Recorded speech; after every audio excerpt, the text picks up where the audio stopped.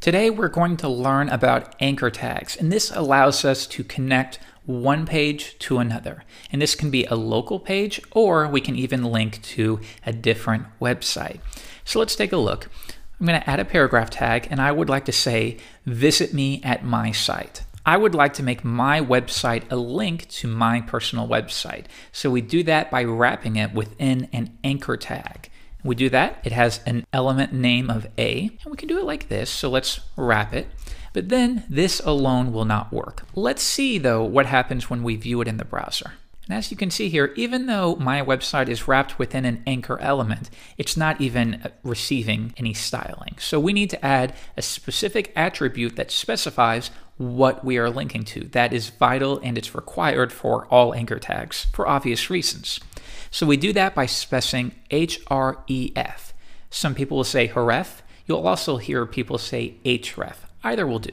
Now we need to say, what are we referring to? What are we referencing? So we will link to my personal website in this case. Now I will save it again and let's view it one more time. And now you'll see that the browser has provided some default styling for anchor tags. We can see here that it makes the text blue or purplish for visited websites, and it also makes the text underlined to help specify that it is a link. But remember, you can override every single one of these things. So now let's click on it and see where we go. Now it's taken me to my personal website. Good. But notice we've lost our current page, and that's fine, and it is considered a best practice. Don't always open up new windows. That said, though, you should know how to do it because sometimes it does make sense to do so. So if we want to specify that this link should open within a new tab, I can add another attribute name. And you'll notice that some editors will provide some hints. In this case, we're going to specify target. What is the target of this link? And I'm going to say open it in a blank. Notice I've done underscore blank tab. So let's save it, and I'm going to reload the page. And this time when I click it, notice that it creates a new tab that links to my website. You'll probably want to keep it like this unless you have a specific reason where you need the person to stay on your website. But don't be greedy and do that by default because it tends to irritate people. Now, what if we want to link to a local page? So right now I have one page that I'm storing on my desktop. And you can see it's right here. So I will add a new file. And this one's going to be called, how about, and this will be our about page. Now I'm going to copy everything here. And we'll say my about page. And now on this page, we want to be able to link to a page that describes who we are. So let's give it some quick info. First, the heading 1, what's most important on this page? About me. That way they know exactly what they're getting if all they read was this H1 tag. And then we'll say, that looks good to me. So now I'm going to link to this page and I will say right here, learn more about me. And now we're going to take about me, or we could take the entire string. Why don't we do that?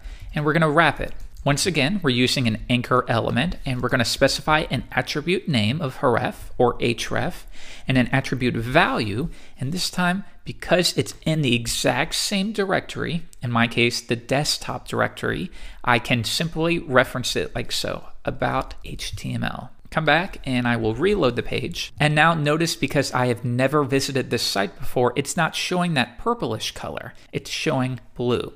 So I'm going to click on it and now we are on the About Me section. So this is the basic concept between if you were building a static website. Now, a static website is simply a website that is not using a database. It's not determining content dynamically. It's static, meaning every bit is coded in simple markup and we're not using any kind of server-side language because you're not ready for that just yet.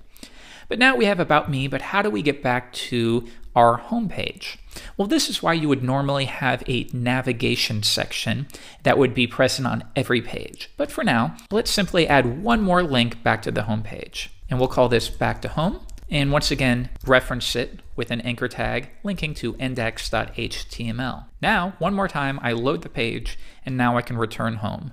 And I can go back and forth. And notice this time, because these pages have been visited, the browser has specific styling that says if this anchor tag has been visited, meaning if it's in your browser history, then you're going to style it this way so the user has a quick little note to know I have been here before. Now, coming back to local references. This works because both of these files are stored within the root folder.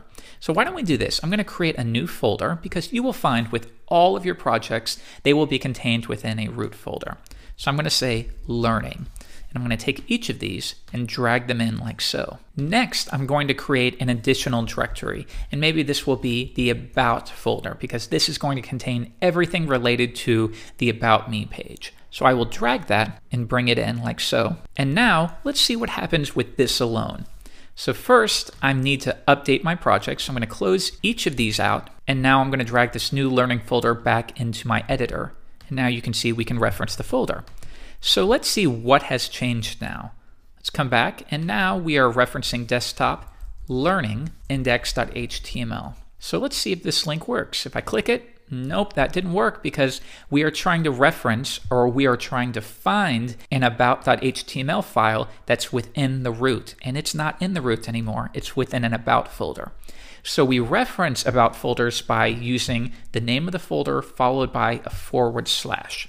In this case, we would do about, because that's the name of this folder right here, and then followed by a / like so.